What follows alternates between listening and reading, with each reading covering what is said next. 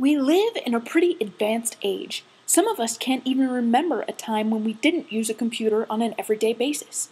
Being a college student, I can't even imagine living in a world where I couldn't just search for the answer to a question I have on my homework by means of the internet. Surprisingly, though, most of our advanced technology is less than a century old. The first electronic digital computers, for example, were built back in the 1940s and were approximately the size of a large room.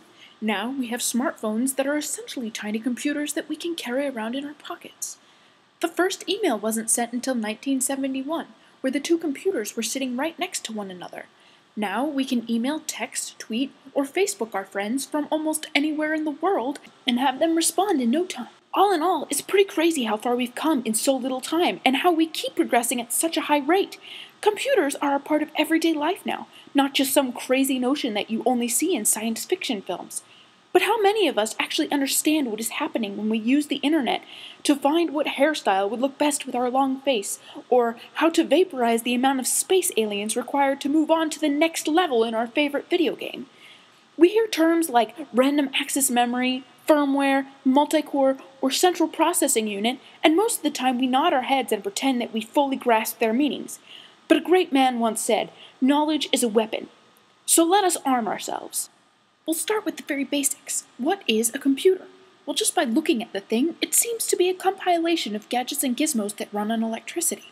These physical elements of the computer are known as the computer's hardware, and together they make up a computer system.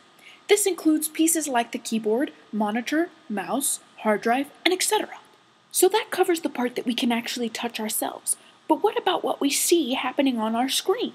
This untouchable part of the computer is known as the software, which manages ideas, application, concepts, and so on. These two parts together are what make up a usable computing system.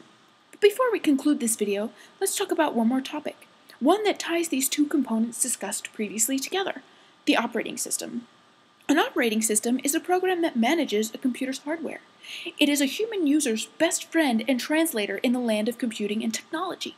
It provides a basis for application programs and acts as an intermediary between the user and the computer hardware. An operating system can also be thought of as a task manager. They are designed to optimize the utilization of hardware. It must exist in order for other programs to run. Let's draw a diagram. The operating system is what provides a software platform on which other programs, or application programs as mentioned earlier, can run. The user will usually instruct or interact with the operating system through a set of commands.